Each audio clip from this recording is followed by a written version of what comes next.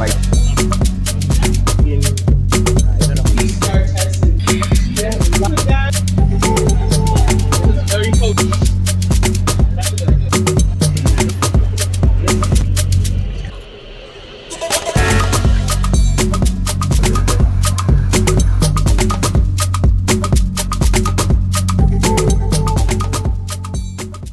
So hi guys, welcome back to my channel. How are you all doing? I hope you find it well. Welcome back to another vlog, welcome back to another video. Today's episode, actually I am moving out real quick. I'm moving to Hesire and the first place. Today is the final day. They are actually leaving Uganda for Nairobi, and yeah, I'm very excited. I'm a little bit sad, but I know that they are coming back into the country. They are spending a week in Nairobi, then they are coming back again to Uganda, and that's amazing. But anyway, I'm moving out today. It's the day that they are going to be going to the bus terminal. If you watched yesterday's vlog, you definitely know that yesterday we went and booked the bus tickets and all that. But today they haven't yet done their PCR test, and it's one of the requirements which is needed, especially when you are entering in Kenya if you don't have a COVID certificate. And I did find this particular, I think it's a health clinic. It is called Test and Fly. It's in the city center where we are going to be going today morning so that they can get their PCR tests done. And from there, just go to the bus terminal. The buses actually, they are leaving at 4:30 p.m. in the evening. Yes, but before actually I move out, if this is the first time you're watching me, hi there, I'm tanyanishailoc, beauty and lifestyle content creator. Feel free to subscribe, to like, to comment, and share it with friends and family.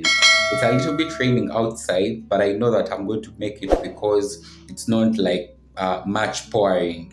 Was that the right English? Anyway, let's move out right now.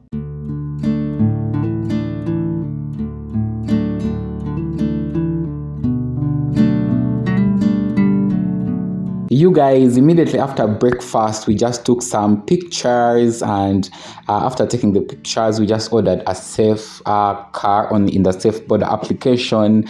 That helped us a lot to move to Test and Fly to get their PCR tests done. And from there, we just went to chill out a little bit as, time gets nearer to 4:30, which was their time of leaving from Kampala to Nairobi.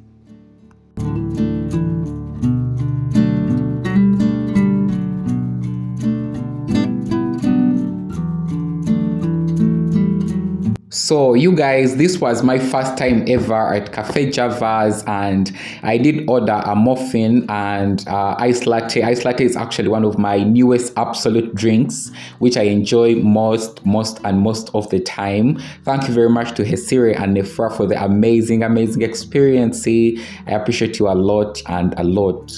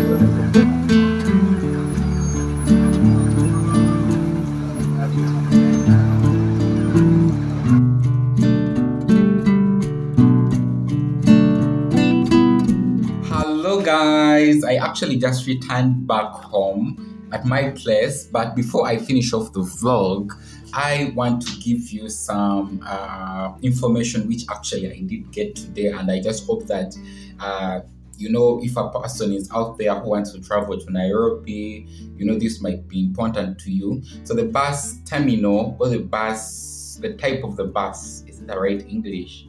The kind of the bus they did use, it is called Mash Power.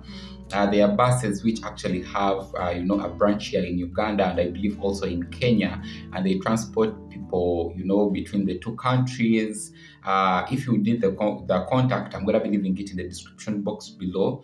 Yes, the guy I did talk to and the person who gave me the information, I can give you the information and also, you know, try to get more information about that. But if you ever want to travel to Nairobi, I think it's a good bus company.